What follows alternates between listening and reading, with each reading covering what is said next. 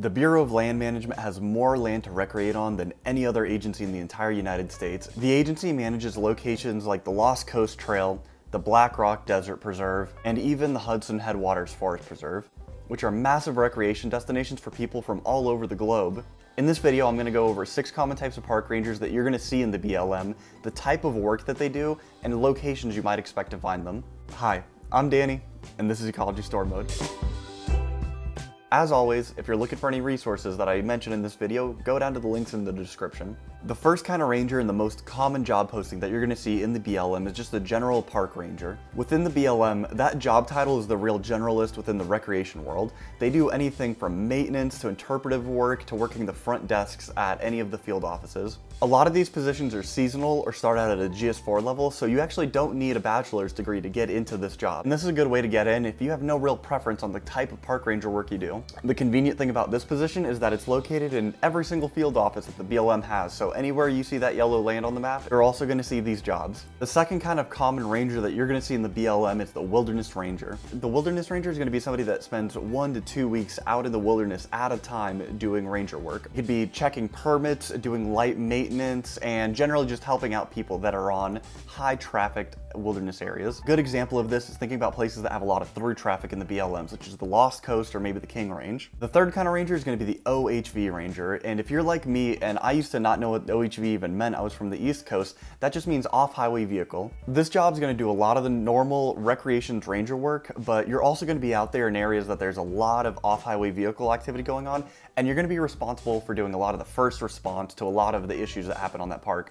Though this isn't something that I've seen everybody at all these locations do, at least a few people are generally going to be EMTBs because there's going to be vehicular accidents and other things going on. So if you want to be a first responder and you want to help out with off-highway vehicle park work, this is a great job for you. Some good examples are South Cal Mountain, the Imperial Dunes out in Southern California, and they do all the OHV in Barstow. And for some Fast and Furious trivia, that's where Roman Pierce gets picked up in the second movie.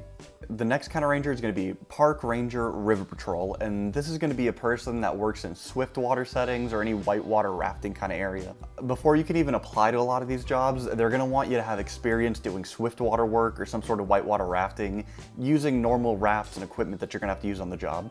This job isn't going to be too dissimilar from the OHV position, other than obviously the fact that it's going to be in the water rather than off-highway areas, which I guess you could just call a river off-highway. You're also going to be doing a lot of first response and rescue out of the water at this job, or at least that's going to be what a lot of your training is going to be based around. So if you like whitewater rafting, being on the water, and you want to be a first responder and just help people out having fun in the rivers out in the BLM land, this is a good job for you. You're going to really see a lot of these jobs out in California, Oregon, Colorado, places where there's a lot of whitewater rafting happening and it goes through BLM land. The fifth kind of ranger is going to be the Interpretive Rangers, and those are the people that are responsible for helping communicate all of the natural and historical resources in a park to visitors. This job, you can do anything from making signs that are informational to leading tours through the wilderness to going out and presenting leave no trace talks out in schools. And these jobs are going to be found at most every recreational site and field office. At locations where this specific job isn't around, it's going to be the park rangers that really take care of the work. And the last but definitely not least position on this list is going to be park ranger protection. Now, these are going to be the police officers that are doing all that park ranger work and giving out citations within a park. As much as we'd love to live in a perfect world, the fact of the matter is on recreational lands, people just do kind of bad stuff occasionally. So this is a job for people that want to protect natural resources and actually have legal power to stop people doing things. As well as for the BLM, there's a very small amount of people that actually do the law enforcement ranger work. So if you're a person that does this and you have a lot of BLM land around, you're going to be responding to a lot of incidents and doing a lot of first response. And I'm pretty sure, with maybe an exception out there, that this position is going to be available at every single field office for the BLM. And now to get these jobs, obviously you're going to go through USA Jobs and apply to seasonal or full-time jobs to begin with. If you're not having any luck with that, this is going to be a couple places that you can look and maybe get around that. If you're young or in college, you can always apply to a conservation corps. A lot of these conservation corps work not only with BLM, but a lot of other agencies.